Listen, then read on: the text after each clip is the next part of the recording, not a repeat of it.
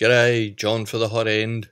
Today we're going to have a look at the JGAurora Magic. Magic!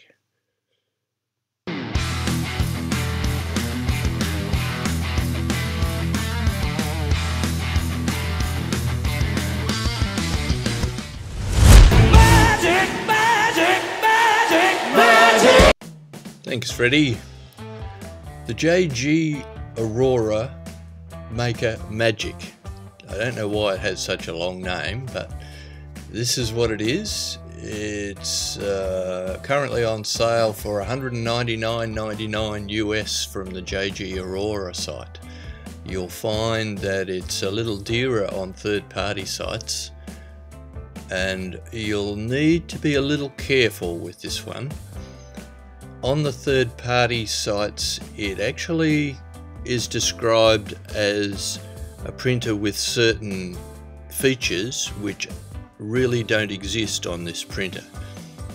For instance, it says on one of them that it has a magnetic bed adhesion layer, and it simply does not.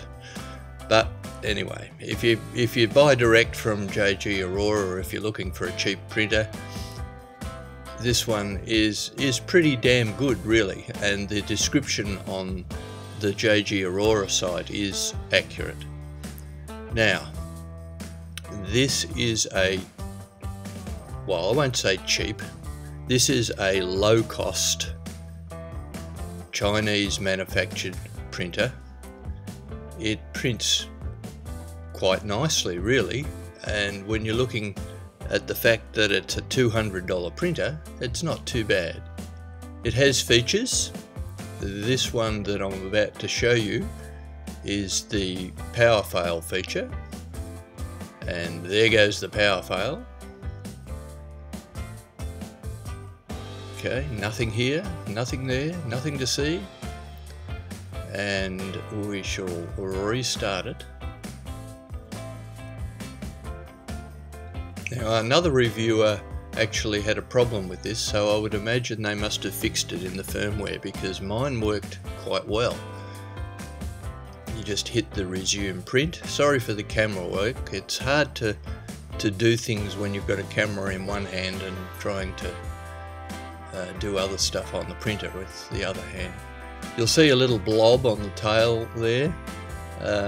Not really much you can do about that with any power fail feature, but you'll see here when it's ready it goes back to home, which is what it didn't do for the other reviewer, and then it comes back and restarts the print.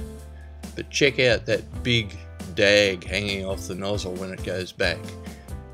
Fortunately, it was knocked off by a support rather than the model itself. But yeah, not good, really. Some printers I've seen actually tell you to clean the nozzle before it goes back. This one doesn't, but that's a minor detail, I think. You'll see in a moment that when it goes back over that blob, it actually smooths it out. Now, when the model was finished, I couldn't find where that blob was, so it wasn't so bad. But of course, this is what you should do when the power fail feature restarts. It's not rocket science. Grab your tweezers and knock that little piece off. You'll always get a tiny bit hanging off the end, but it's not as dramatic as that piece that you saw. So that is the power fail feature.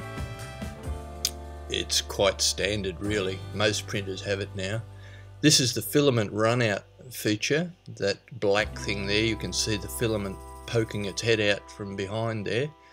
So I've cut the filament and it's about to trigger the run-out, and you'll see, yep, it moves away from the model, which is excellent.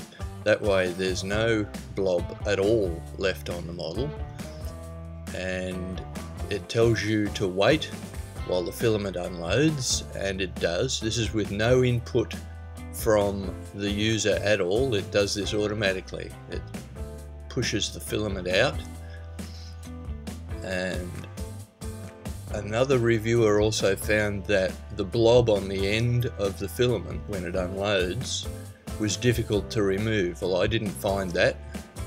It came straight out. There is a bit of a blob on the end, but it came straight out, no problem. Loading the new filament, it's just a matter of pushing it in, same as always. It's pretty standard stuff. And you push the button to continue. So it then feeds the new filament all the way down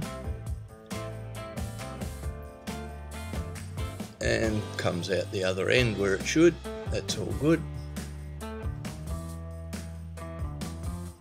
And again, get your tweezers, clean off that nozzle. You can purge more if you want, but you don't need to. It pushes out enough. Clean the nozzle and back it goes to start printing again where it left off.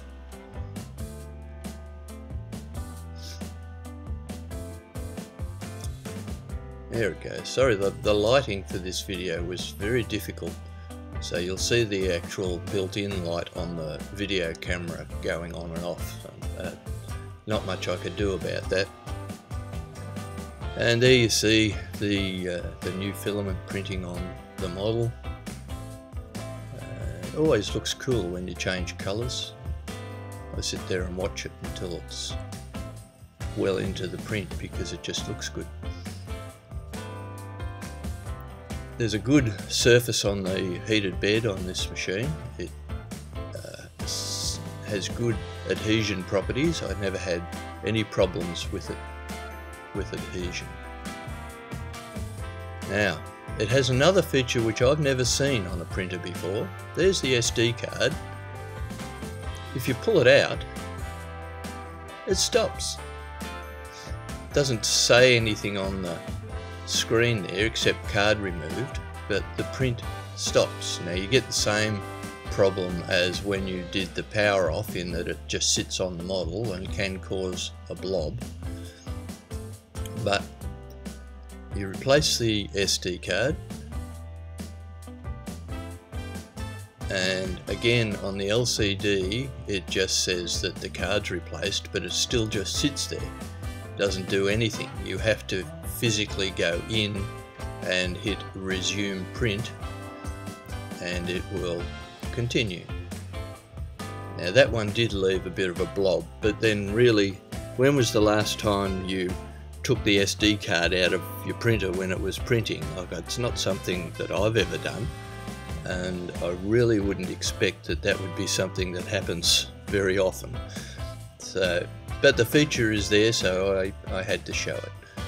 And this is just a bit of fun. That there is the brain, and he's waiting for Pinky to be printed. This is a wonderful model. I'll put the link to the model down in the description.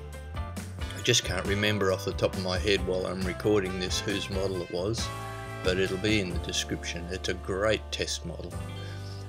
This is the underside of the printer. Nothing outstanding here. It has one of those boards. Now, don't put anything in the comments because I really don't know anything about the different boards. The electronics on these things is way beyond my pay grade, but it's one of those boards where it doesn't have the separate drivers, and it's quite quiet in its operation. Power supply is just a normal generic power supply. It's not a mean well, but it works, and the wiring looked substantial enough to not be any problem. But here is a problem that again one of the other reviewers found. The heated bed is an aluminium slab with just the thin surface on top to print on. There's no glass anywhere, and the heating elements go right to the edge of the bed. Now that's good as far as your printing is concerned, but it's not good when you have to use binder clips to hold down the print surface on the top.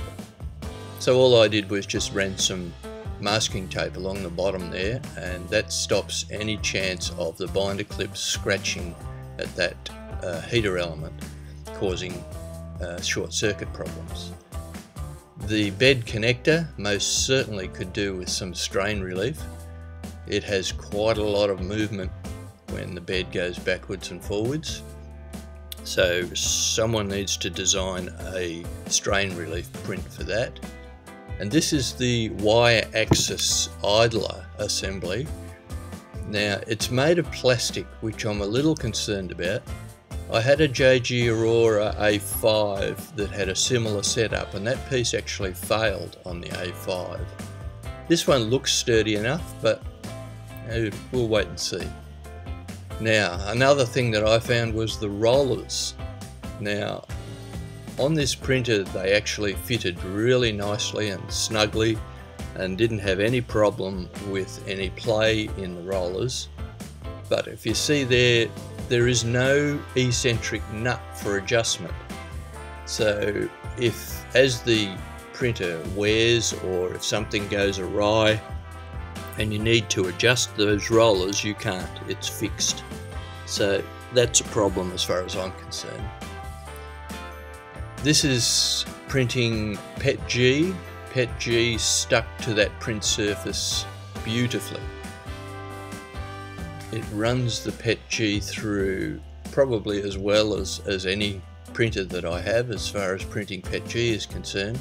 It's one of my favourite filaments to use, and it goes down rather nicely. This is a nice model. I've printed a lot of these. My wife likes this model because she can plant things in it, and you'll see photos of it at the end.